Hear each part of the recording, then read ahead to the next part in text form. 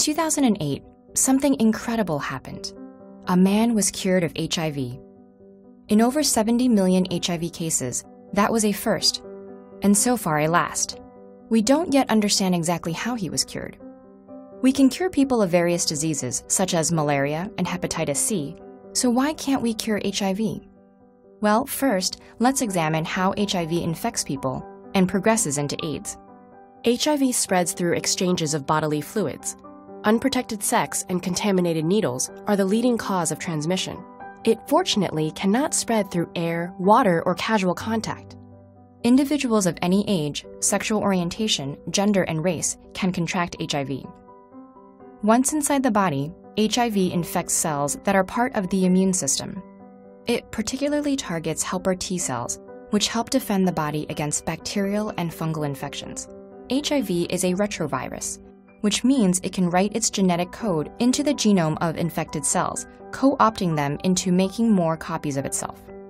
During the first stage of HIV infection, the virus replicates within helper T cells, destroying many of them in the process. During this stage, patients often experience flu-like symptoms, but are typically not yet in mortal danger.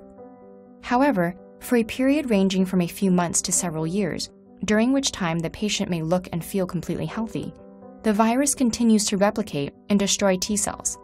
When T cell counts drop too low, patients are in serious danger of contracting deadly infections that healthy immune systems can normally handle. This stage of HIV infection is known as AIDS. The good news is, there are drugs that are highly effective at managing levels of HIV and preventing T cell counts from getting low enough for the disease to progress to AIDS. With antiretroviral therapy, most HIV-positive people can expect to live long and healthy lives and are much less likely to infect others. However, there are two major catches. One is that HIV-positive patients must keep taking their drugs for the rest of their lives. Without them, the virus can make a deadly comeback. So, how do these drugs work? The most commonly prescribed ones prevent the viral genome from being copied and incorporated into a host cell's DNA.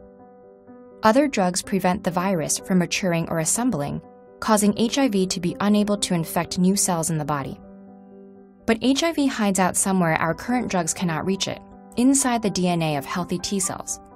Most T cells die shortly after being infected with HIV.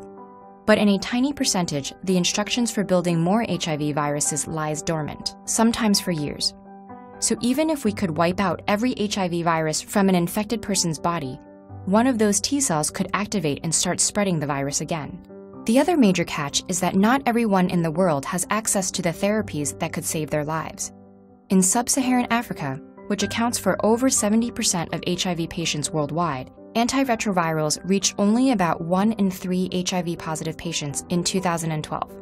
There is no easy answer to this problem. A mix of political, economic, and cultural barriers makes effective prevention and treatment difficult. And even in the US, HIV still claims more than 10,000 lives per year. However, there is ample cause for hope. Researchers may be closer than ever to developing a true cure.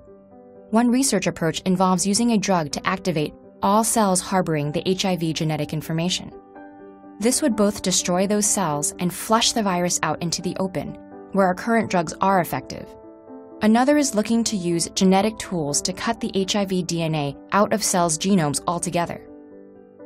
And while one cure out of 70 million cases may seem like terrible odds, one is immeasurably better than 0.